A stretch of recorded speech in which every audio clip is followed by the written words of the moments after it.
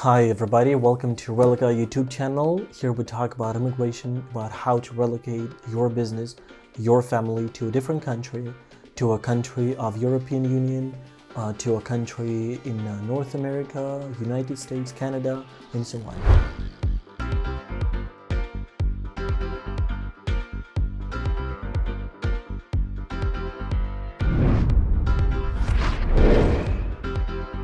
In today's video, I want to talk about our client. I want to share our amazing experience of getting approvals for two visas. For two, I would say, critically important visas for global talent in the United Kingdom, which allows you to live in the UK for up to 5 years and apply for permanent residence in 3 years, and to apply for citizenship in 4 years, which is probably the fastest track possible in Europe. About employment-based first preference visa in the USA, which is a green card for 10 years and allows you to apply for citizenship in 5 years. So this client of ours is now citizen of the world. He doesn't have any limitations about transporting his family, about relocating to any different country. So now he has all cards up his sleeve and he can do whatever. So let's get into it. Our client came to us approximately in April, February 2023. We discussed that he's a perfect candidate for UK Global Talent Visa.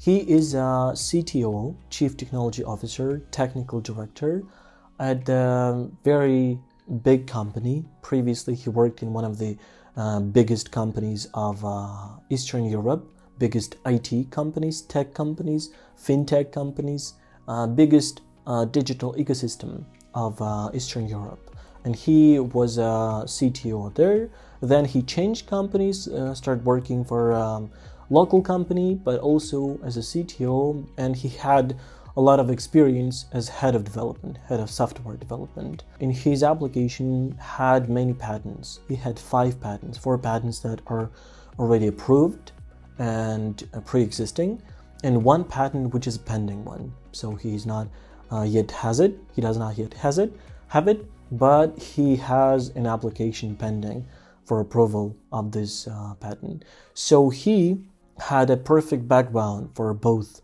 of the visas, for Global Talent UK visa and for EB1 visa as well. But aside from it, it was vital for us to build a necessary track, to build a perfect strategy for him to apply, because when not a lot of people understand that, but when you have a lot of evidence in your background for a visa, for an immigration visa, it's important to choose the strongest one, to choose the most appropriate ones, because you have a lot of evidence and you're not sure what to include, what to exclude, what to leave out, maybe what to not include in your application because of not its strength or appropriate or not appropriate, but because you need to maybe somehow not talk about this specific piece of evidence in your application. So I have all deadlines here located, so I'm gonna be looking at the screen. So we compiled the application within 3 weeks after he came to us.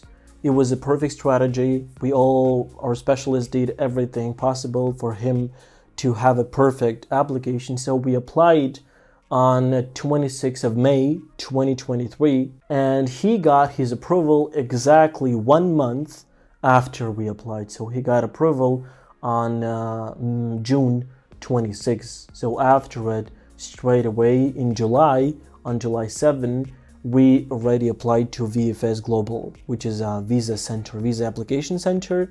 When you have approval, you need to apply for a visa, specifically this card, this entry clearance to the UK, after which you can enter the United Kingdom and collect your BRP. So now he's already in London, in the UK. He has his BRP, biometric residence permit, which is a card confirming that you're a resident of the United Kingdom. And with this card, you can rent a flat, you can freely move outside of the United Kingdom, and your relatives can basically accompany you. After it, he expressed his desire to apply for EB1 visa, which is a visa intended for specialists in like any field. Basically, you can apply as long as you fit within the criteria. There is 10 criteria. You need to meet at least 3 criteria to be eligible for this visa. So he met 4 criteria. Nonetheless, that he had a perfect background. In this case specifically, he met only 4 criteria at the very beginning. So we had to compile our application based on publications, contribution, which included his patents and all the innovation that he had.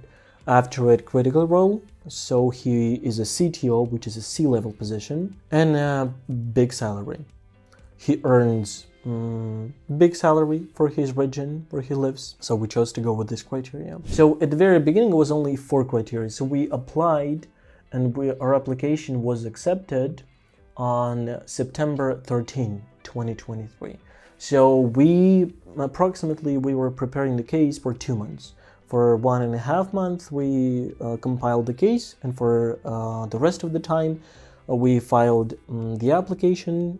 We waited for our case to be accepted, and then after it, we chose premium processing, which basically implies that your application will be reviewed within 15 days. After it, we got the request for evidence, which was very interesting, very particular, because in this request for evidence, the USCIS, the Immigration Service of the United States, they did not approve any of the criteria, not even 1 criteria. They told us that they needed additional evidence for each of the criteria.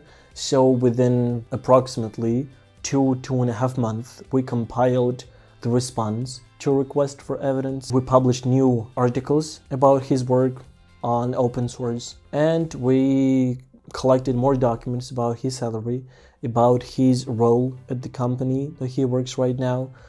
We wrote new letters, we corrected the letters that we had, and we tried to assess his patents, because the USCIS, they told us they needed additional evidence and additional third parties evidence about the patents, how exactly they influence the sphere, the field of his endeavor. And we did it. We found service which did an assessment, like evaluation for patents, and we enclosed the result report to our application, and it worked. Also, when we compiled the request for evidence, we discovered that we could cover 1 more criteria, because he had, within this time, while our application was being reviewed, so we had 5 criteria in general. After it, we waited for a little bit of time, and January 3, we received welcome letters. So on December 27, we got our approval. So the petition was approved, and within like a couple of days, we received a welcome letter. So this letter basically allows you to proceed to the consular processing, where you apply for a visa, and after it you have the permission to enter the United Kingdom. As of now, as of January 2024, we are filing the DS-260 right now.